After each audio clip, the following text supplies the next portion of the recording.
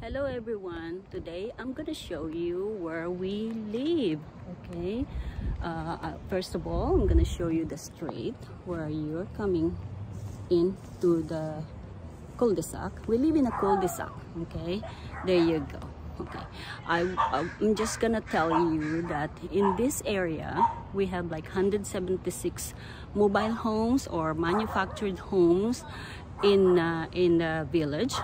Okay, some of them are double wide like ours, like that, and some of them are single wide like that. So I'm just showing you the difference between the single wide and the double wide. All right, and of course the double wide you pay a little more on the pad where your house or your home is standing, and the single wide you pay less, right? Okay, there is the entrance of the home. There's the entrance of the home, and if you go to the left side of the home, there is the back. You'll see the back, and I'll show you the boundaries of the between homes. Okay, you see that bird bath that I have? That's the boundary of the home between ours and the neighbor. Okay, for this area, okay, between our home and this home. So there you go. All right, so right now we're gonna turn around so I can show you the back. There is the deck. There is our deck. Okay, there's our deck. We did a couple of parties in there already. We invited some of our friends. We barbecued there, but that was before the pandemic. So when the pandemic hit, we cannot do that anymore. So we have to follow the health protocol. We don't want to be fined for doing parties, okay? And also we are very vulnerable, and lots of people living here are vulnerable too. So there is my garden, and look at the flowers that I have on my green beans. Last time I showed that to you, it was still small, and even the cucumber plants, they were still tiny the first time I showed it to you. Now they've grown, and there's the tomatoes, and I haven't shown you my fig tree. I have a fig tree right there. I keep forgetting to show that to you. Okay, and there is the shed. That shed, I had the roof repaired because it was really dirty when we first moved in here. So I made it a little prettier. So it is kind of presentable. I planted roses right there. Okay, we stored our seasonal things in there. Whenever we needed, we just take it out and use them. And if we don't need them, we just store them there. Okay, and right here I am going to show you the plants that I have here. There you go. It used to be so tiny, now it's getting really big. That's a squash plants. Okay, and on this side I'll show you the back of the home. There you go. That's the back, and that's the back entrance too, that back stairs. In that stairs, when you go up there, that's the laundry room. Okay, you can see we have like a cooling system installed just recently because it went really hot.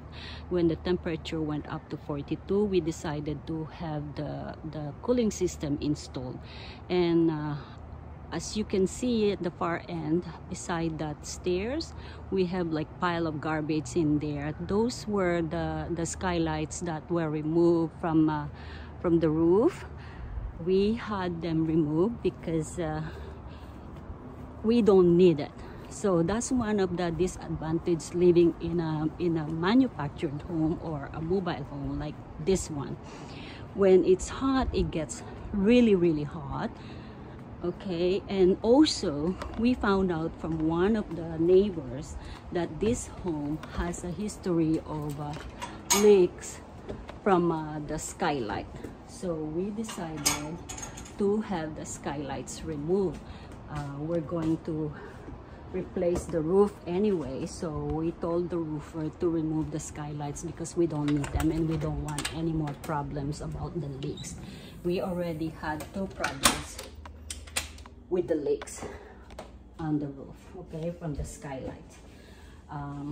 Okay, this is one of the skylights that was covered, that is covered right now. Okay, right now it doesn't look very nice because the installer has to come back and fill that up and then put a ceiling so it will look nicer, and then they're going to paint it.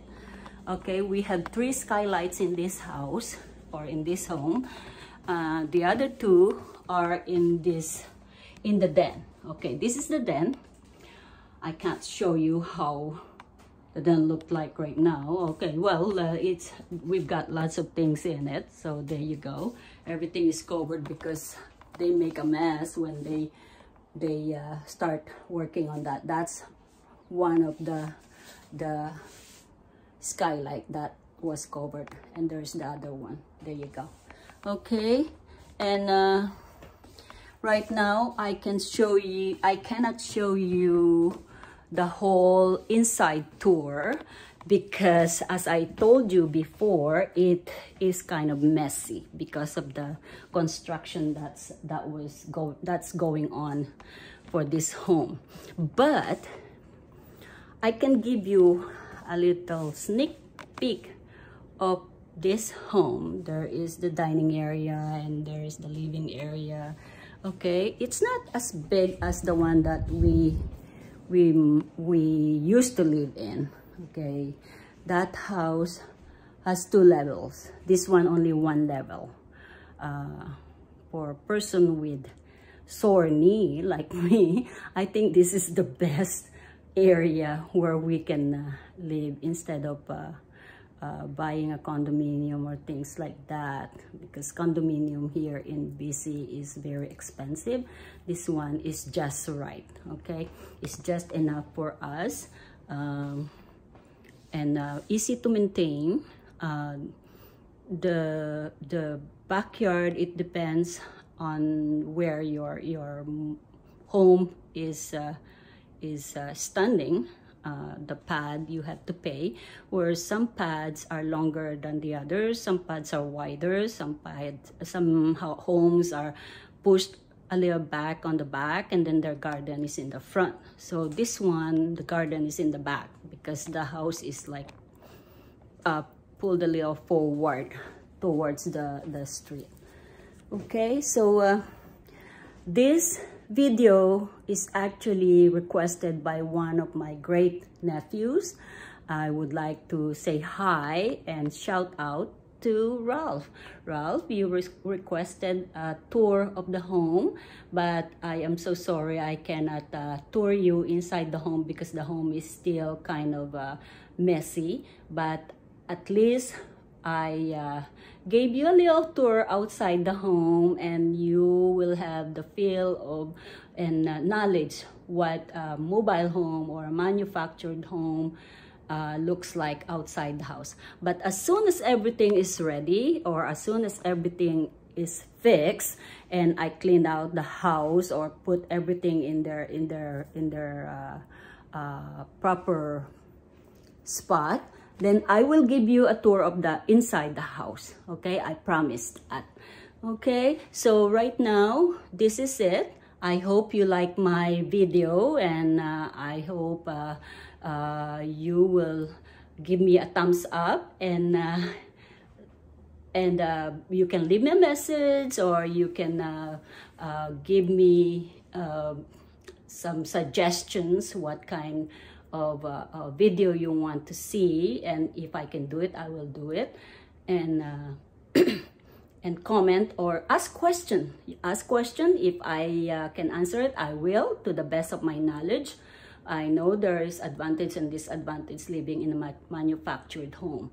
I wonder if you know, if we have this kind of arrangement or living arrangement in the Philippines, like if you do have like a big property, probably you can make it like a village like this, and then you can rent out the pad for the home.